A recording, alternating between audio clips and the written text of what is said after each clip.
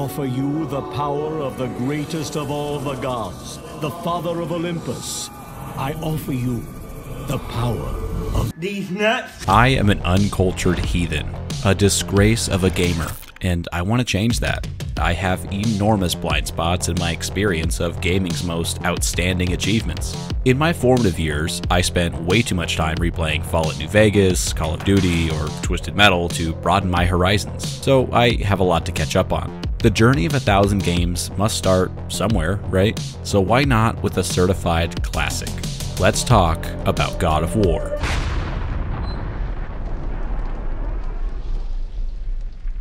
Released in 2005 for the PlayStation 2, God of War is an action-adventure game set in a fictional ancient Greece. It follows the journey of Kratos, a vengeful Spartan warrior condemned to serve the gods of Olympus until they forgive him of his terrible past. Kratos must stop the god of war Ares from taking the city of Athens using a variety of weapons, tools, and powers to destroy everything in his path. God of War was heralded upon release as one of the greatest action-adventure games ever, receiving near-perfect reviews and countless awards. Many reviewers noted that the game's story, combat, and settings were head and shoulders above anything else available at the time. Due to its universal critical acclaim and massive commercial success, God of War has since become the progenitor of a beloved series of games, spawning countless sequels. It has also inspired a slew of other games to shamelessly rip it off. It's a good sign for something to be knocked off as much as God of War has, and yet still so few can match its quality.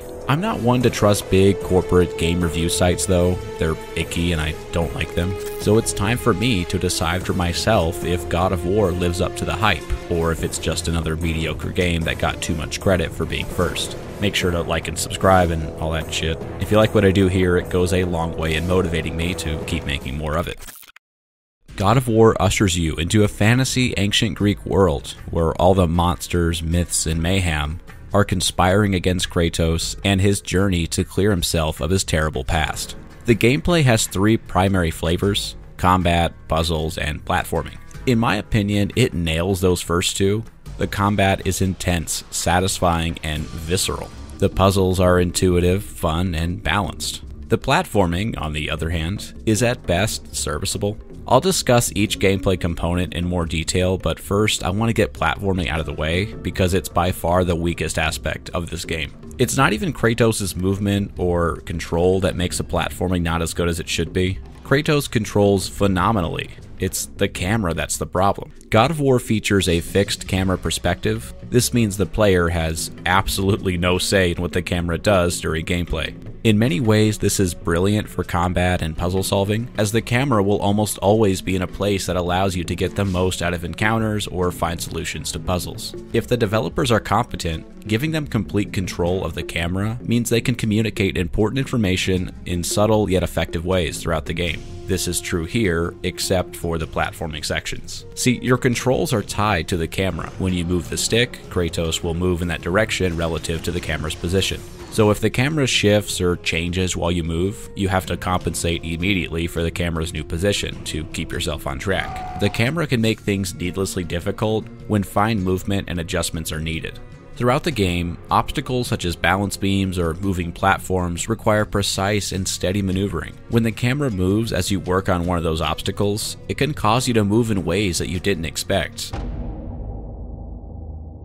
and either fall to your death or force you to redo sections of a level. For the most part though, the camera is not an issue, despite not having any control over it, but there are clear limitations. Walking through a doorway only to abruptly change the camera to the next room can be jarring as you try to reacquire your bearings. Those moments are few and far between though. The camera is a valuable cinematic, storytelling, and communication tool in God of War, more than an annoyance. In terms of puzzles, God of War struck a perfect balance with its design, in my opinion. They aren't so easy that your mind goes numb every time you're asked to press a giant button on the floor, but they're also not so obtuse and confusing that you spend 36 hours trying to figure it out until you're forced to Google a walkthrough, only to realize the solution is something you would have never tried, even if you spend the next decade trying.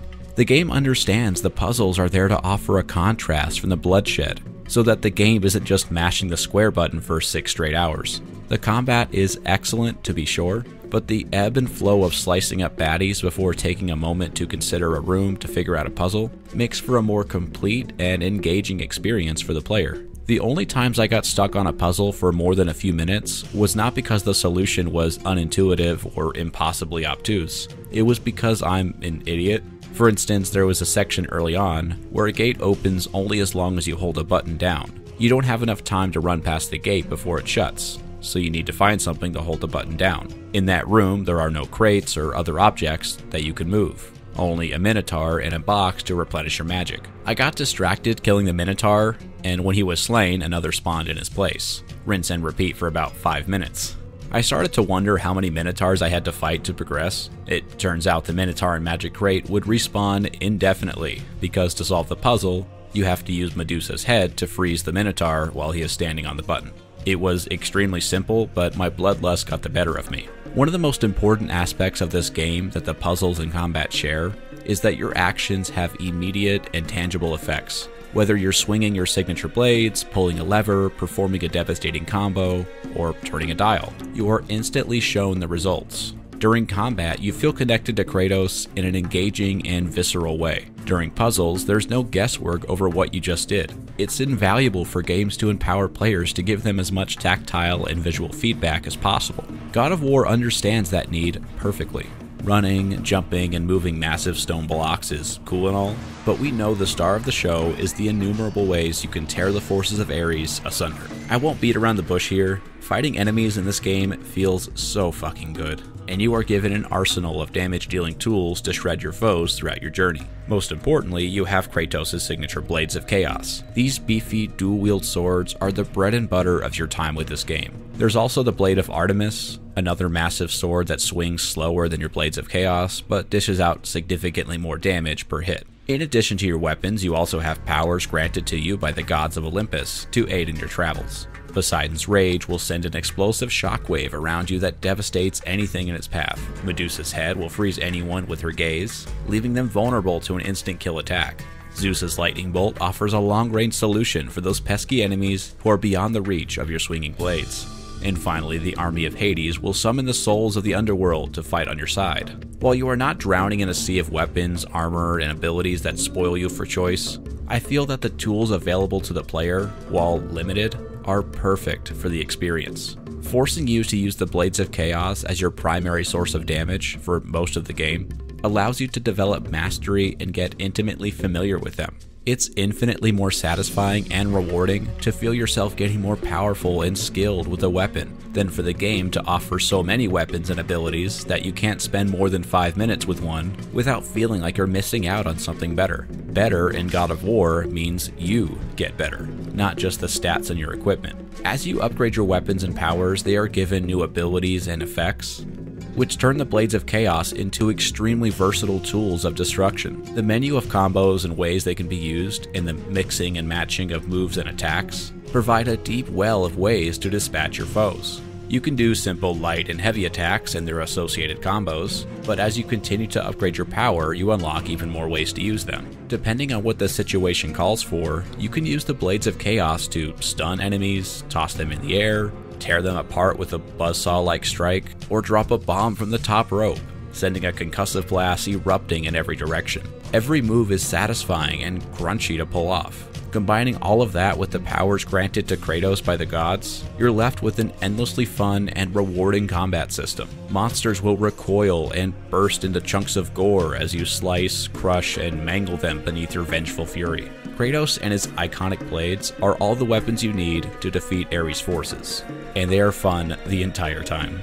There are plenty of trends in gaming that I just can't stand, and one that goes under the radar is how so many modern games put an enormous emphasis on vomiting a bunch of loot at players and forcing them to sift through the junk to find the one with the highest number.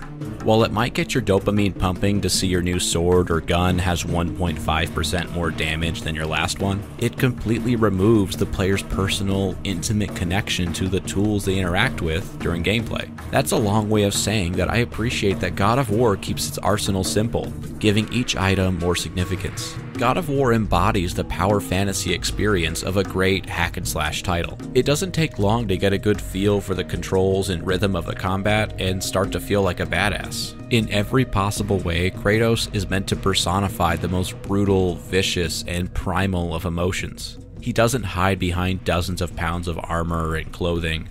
He wears almost nothing except a loincloth and sandals. He's animalistic, and his animations reinforce that. He hunches over, seething with rage, before letting loose his smooth and gruesome wrath. It's not hard to feel powerful while playing as Kratos. David Jaffe constantly stressed the importance of Kratos being more brutal during development, and it shows. On the topic of difficulty, I got through a good portion of the game by just mashing the square button, but that doesn't mean there isn't depth to the combat. During the later levels and the bonus Challenge of the Gods mode, the combat becomes more demanding, and that's where it really shines. Learning the proper timing of dodging and attacking, and which attacks are best for a given enemy, offers complexity and satisfaction to the gameplay. It's worth noting that I played through the game on the normal difficulty. I didn't dare to touch the God mode. The Challenge of the Gods was all that I could handle. Speaking of which, the Challenge of the Gods is a mode that becomes available after you complete the story for the first time.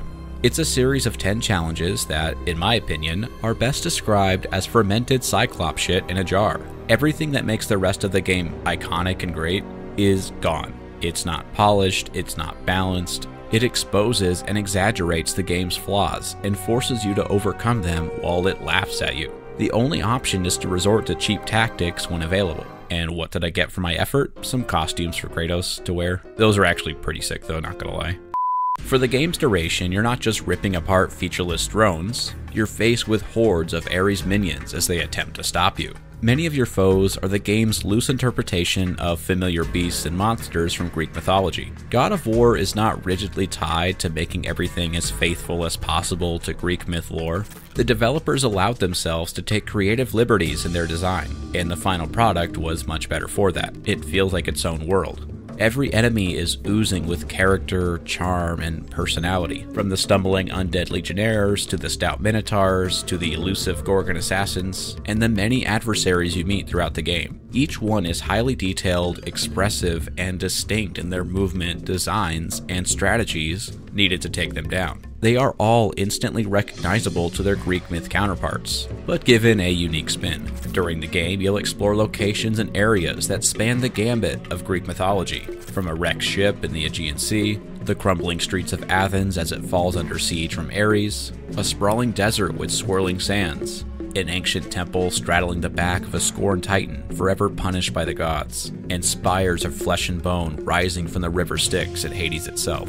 This game is gorgeous, even though some levels and enemies are grotesque and upsetting to look at. In my opinion, God of War may be the best looking PlayStation 2 game, not only in visual fidelity, but also in the quality of its art and animations. Each environment feels distinct and is overflowing with thoughtful details and layouts. No space feels wasted, and exploring throughout the game remains rewarding. Whether it's spelunking for crates containing phoenix feathers or gorgon eyes to increase my magic and health pools, solving puzzles to progress the story, or just sheer curiosity carrying me into the next room to see what's there. I was excited to see as much of the world in this game as possible. The artists have built environments that consistently nail the atmosphere and emotion that brings this game to the next level. Everything has this sense of grandeur and scale. I was slightly disappointed with the boss fights though. The fight against the Hydra at the beginning gave me this expectation that there would be more equally impressive boss battles. However, there are only a couple of other times that you face a true boss.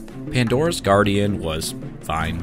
The final boss was a ball-crushing challenge to be sure, but in concept, I can't imagine a better way to end the game. So on the whole, the bosses were just okay. But I know in later games, the boss battles became a bit of a selling point. But enough gushing about the gameplay, it's time to talk story. I will discuss the story in some detail, so if you're trying to avoid spoilers for God of War, this will be your warning. God of War follows the journey of Kratos, a vengeful warrior condemned to serve the gods in hope of ridding his mind of the horrific visions of his past. Once a decorated and feared captain of the Spartan army, Kratos found himself on the business end of a barbarian force that was too much, even for him. Facing death, he called upon the god of war Ares to spare his men and grant him the power he would need to slay his enemies, all for the low cost of himself. From that moment, he would pledge his life to the service of Ares, becoming his loyal subject and made to carry out his will. Kratos received the strength of a god, including the Blades of Chaos, which were permanently attached to his wrists as a brand of his allegiance.